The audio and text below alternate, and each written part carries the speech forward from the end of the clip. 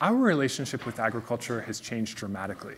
Just like other sectors, globalization has a growing influence on the types of foods we eat, as well as how and where those foods are grown. In fact, more than 20% of crop calories produced globally are now traded across international borders. I'm often asked whether a truly sustainable diet means eating only more locally produced foods whenever possible. It's easy to think about just how far some imported foods have been transported from farms in other countries, as illustrated in this map of global shipping routes. While transportation is important, we really need to consider how food has been produced in different locations around the world. Water is a good example of that. We use far more water in agriculture than for either household or industrial purposes. However, the sources and efficiency of that water use varies immensely from farm to farm and from region to region. The production of exports has been an important driver of new agricultural land use this century, particularly in the tropics. The production and demand of commodities like palm oil and soy has become intertwined with issues of land clearing and deforestation. However, trade also plays a crucial role in our food supplies, in the food supplies of many nations. This network graph shows the largest calorie flows in agricultural trade globally from exporting to importing countries. The growth of trade has created a complex web of interdependence among countries in terms of food security and the global environment, the implications of which we do not fully understand. But can trade play a role in agricultural sustainability by moderating resource use across countries? My lab at McGill University investigates questions related to food systems geography by synthesizing often publicly available data related to agriculture and food. For example, where this network map depicts the origins of the calorie supply for Germany.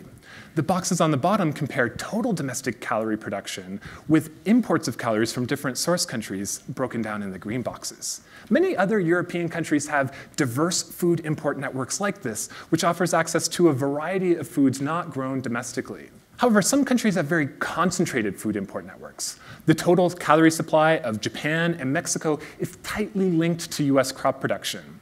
This raises questions about how easily countries could adapt their food sourcing in the face of supply disruptions, such as extreme weather. We can also examine how much land is used to produce these food imports. Many countries are now effectively outsourcing a large share of the land use underlying their food consumption. For hundreds of millions of people, this implies growing reliance and potentially less certain access to foreign sources of food and the resources needed to grow it.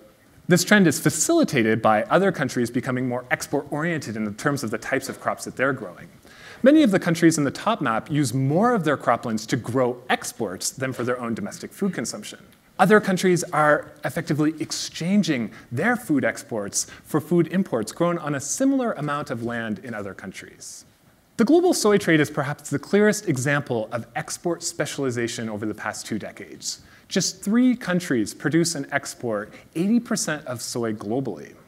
However, what this really is a story of growing demand for animal products globally, as much of the soy is used as livestock feed by importing nations. Agricultural trade such as this can theoretically spare resources by improving average resource use efficiency compared to a world with no trade. This happens when countries with relatively more land or water-intensive production instead import some of their food from other countries with higher levels of agricultural efficiency in a relative sense. For example, the United States is by far the leading maize exporter globally and produces maize with yields per unit area about 80% higher than the global average. However, export specialization also raises questions about whether we're concentrating the environmental burden of food production in certain regions, and also whether or not it could undercut livelihoods abroad for farmers.